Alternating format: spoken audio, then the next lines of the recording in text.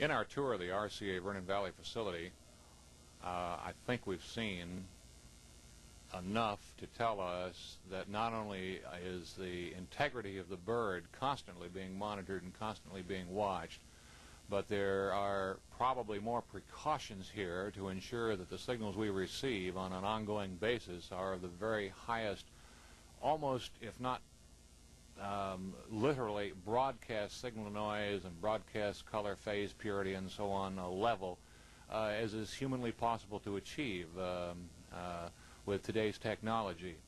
Archie,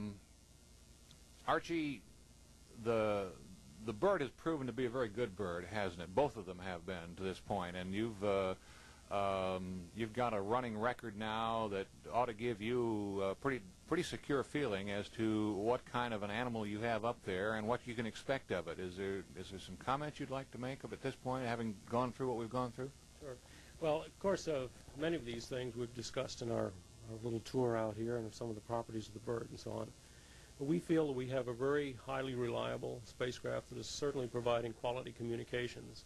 I think it's unfortunate maybe that there have been some of these rumors and that some of these things have been attributed back to attitude problems in the spacecraft and so on. I hope that we have, some of the things we have said, help to dispel these things. We also feel that we have a very reliable spacecraft from the power standpoint, that we've got a lot of power, I think, as we showed before, that we can carry 24 transponders through the eclipse season and provide good, reliable year-round communications. In spite of that, there's bound to be the ongoing rumors that there's something wrong with the thing. And now, personally, I've seen everything I could possibly ask to be shown. You folks have been just super about the openness of the operation and what it does and how you run it. Is there any foundation at all to any rumor that affects, say, the solar panel integrity or the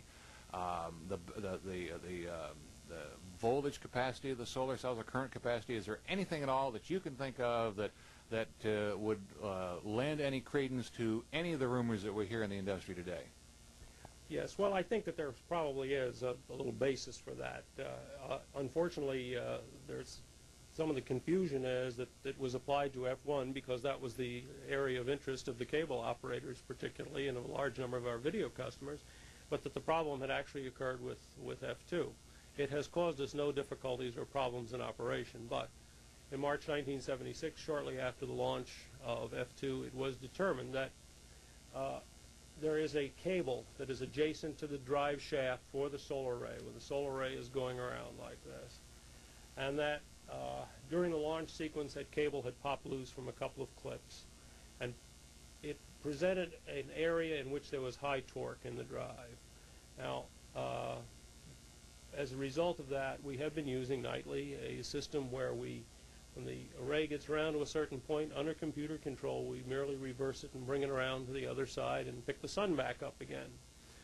We feel right at the moment, however, that they're probably that high torque area has disappeared. The cable has moved again, and we really feel that there's no significant problem at all. There really is no significant problem now because it hasn't caused us any power problems, and because it has not indicated any serious degradation in the batteries, there's been no real pressure to find out whether or not the cable is still there.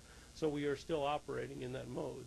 And I think possibly that bit of information, which was distributed to the industry in March of '76, but that was a long time ago, and may have been forgotten. That may have been the basis for the rumors about F1. But F1 is alive and well, and so is F2. Let's ask Bob Youngblood here. Bob, what is it that you specifically do on a day-to-day basis as relates to this facility? And then I've got a couple questions that follow up a little bit on what Archie was explaining to us.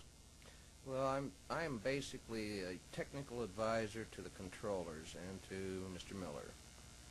I'm an engineer with appreciable experience in this field, and back to the ATS, what were you telling me earlier? One. Yeah. Well, they don't go back any further than that. Not much. It was SYNCOM, but that's about it. But my basic function is to oversee any technical factor. Yeah, let's get both arrays pointed the same way, please. So as They to are- not start a rumor that right, they yes, independently rotate. Yes, they do not. They are solidly hooked together on the real bird. Although the model, we can turn off half of the sun. Would that be a design a suggestion you'd make for a future bird for any reason you could think of? No, No. They built ATS-6 that way. I never did figure out why. Oh, they did? Yeah. It's built this way. I see. In case the sun moves, in case we ever get two suns. How's that for an Yeah, explanation? I think so. I think they wanted to power it from moonlight. Moonlight, all right. Why don't you take this model, because I can't hold Okay. everything. And let's run back over what Mr. Miller was saying. The panels track. Panels track the sun on as you were shown earlier by Mr. Miller, with essentially a regular 24-hour clock motor inside the bird. And what are give me some numbers. How often does this steps it? And that is to say, it takes a little tiny step at a time. A little tiny step every 34 seconds. All right. And this is all controlled by the computer. This is all controlled by logic within the spacecraft. Oh, okay. Redundant logic in the bird. Okay. Two complete drive systems. All right. So as this goes in... Very slowly, moves 1 revolution per day, tracking the sun, as the bird itself, of course, is turning in the opposite direction. The panels are really standing still in space. Mm-hmm. Mm-hmm.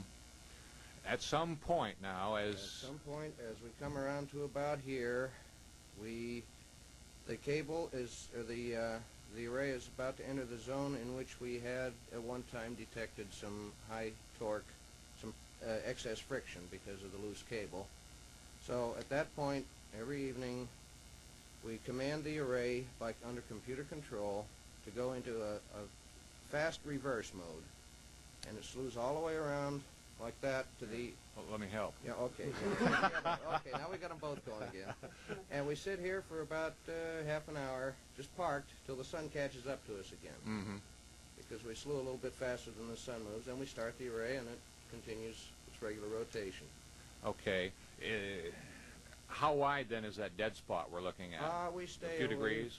The real dead spot is only 4 or 5 degrees wide, but just to be safe, we stay away from 30 degrees. All right. Now, one of the more advanced stories that relates to this ill-founded rumor is that when you do go into the fast reverse mode and bring it back around, you do, of course, at that point go into the battery supply mode. And people have been heard to say that when that happens, then you're going into a discharge cycle each day as opposed to only during the eclipse periods, and this, they forecast, will shorten the long-term life of the bird. Can you deal with that, since if we don't, it'll go on forever? It is correct that we go into batteries every night throughout the year. On F2, we use about a quarter of the capacity of the batteries during this rewind operation, and we can tolerate up to 3/4 of the capacity and still operate the spacecraft. But I have been monitoring the battery condition, and some experts in the field have also, over the past couple of years, we've seen no evidence whatever of battery degradation due to this usage. In fact, there is some feeling within the battery industry that frequent use is better for NICADs than occasional use. We remind them that they are, in fact, batteries. They will forget if you never use them. That's correct. There's a memory factor there. Yes. Well, one of the things, of course, prior to each eclipse season, that's one of the things that we do. We deep discharge the batteries to recondition them so that they do remember how much capacity they have. So in about the 2 weeks, in the period about 2 weeks, 10 days prior to the onset of each of the eclipse seasons, we take one battery at a time and put discharge resistors across them and deep discharge them and then recharge them so that they will remember. And they have responded very well to this. We see no problems whatsoever. And since you're the man that constantly, as you have shown us, constantly monitors the function of this bird, there just isn't anybody that's better equipped to say that, is there, than you? I don't feel so. That leaves us with one possible kind of derivation of this rumor that we probably better deal with. If there's any left at all, let's deal with them all. And that is that if we're going into this fast reverse, which is what, a 40-minute function, I think you told 40 me? minutes, right. All the way around. Is there any kind of mechanical wear, tear, or other kind of degradation on the rotation system, the shafts, the motors, anything of that sort that will in any way affect the lifespan of this bird? None whatever. The motor system is capable of about 10 times the required torque from that the solar arrays need, and we have a completely redundant system. We have a totally separate array drive that we check out once a year just to make sure everything's still okay, but we've never touched it. And it's running fine. Archie, have we missed anything in terms of, have we left any ground where somebody can say yes, but they didn't say? Can you think of anything at all? The only thing, of course, is that, and when you get to talking about the life of the spacecraft, we've been concentrating on power, and certainly that is one of the limiting factors in the total life of the spacecraft. This spacecraft was designed for 7 years of life. The things that would limit that would be batteries and fuel. As we've gone into quite deeply here, we feel that the batteries are doing very well. Have no reason to anticipate any problems in that. The other thing, of course, is fuel, and there has been discussion about how much thrusting we have been doing and so on and so forth. We do very little thrusting, actually, other than that plan for normal maneuvers. We feel right now, with some certain of the way we're operating the bird now, that we have fuel probably to close to 9 years of operating life. Which is at least 2 years beyond the normal plan use. Yes, about 2 years beyond the design lifetime of the spacecraft. So we figure we're in very good shape. If the fuel will run 9 years and the batteries are in great shape, this may be a naive question, but what then determines, I guess it becomes the fuel still at the 9-year point, doesn't it?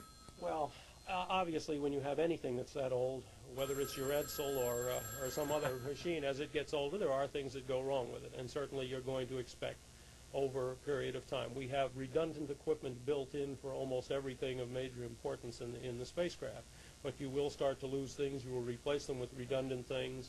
You may lose transponders ultimately. They have beam tubes. They have some finite life. There are various things that happen. You get to a point where to determine whether it's worth keeping the bird in its position for the amount of communications capability you're providing and what it's costing you to operate it, then that's a trade-off you make, or whether you...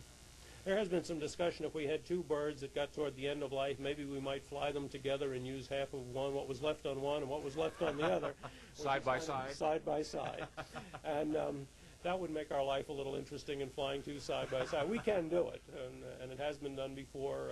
When we transferred the traffic from F1 to F2, in the beginning when we transferred the Alaskan traffic, we flew the two birds within about 12 kilometers of one another and just switched receivers, and no one hardly knew the difference when we made the switch. I figure we could do it again if we had to. When they say handing off traffic, that's almost literal, wasn't it? It was literally, yes. Bob, is there any such thing as a rule of thumb? We're into this now, and I don't think we'd be remiss to cover the topic. Is there any such thing as a rule of thumb as to how many transponders a bird such as SATCOM can reasonably be expected to lose, say, a year or every 2 years? You know, I'll tell you the kind of rule of thumb I hear from people. They say in a 24-channel bird, one transponder per year, for whatever reason, you know, whether it's a resistor or whatever, is going to quit. And that they say a person, therefore, an engineer, plans in a 7-year life to lose 7 transponders. Now, is that a... I've heard that rule of thumb. I do not necessarily subscribe to it. I think it is conservative. I don't think you'll lose that many normally. Well, your experience here, Archie, is quite the contrary, is it not? You've got, we'd have to stop, I'd have to stop and figure out how many years and transponders, but you just haven't had that kind of, quote, failure rate so far. No, we're not. No. We feel that we're running well below that and the kinds of problems that we've had. Then I don't think we've left anything untouched in the sense of the reliability of the system, the bird itself, and the rumors about what's wrong with it. There isn't anything wrong with it, first of all. No, not. I think you certainly have been through all of this today, and we've tried to show you what we can to show you that it is a good and reliable bird. And we hope you've gotten that impression from it. Well, I have, and I hope that the cable industry has as well. Mr. Miller, sir, you have been a very generous host today. We have done a lot of things to your normal operation, which I'm sure you would just as soon weren't done with television cameras and people traipsing around. Thank you, sir, very much for your time today. Bob, likewise. Our pleasure. Thank you.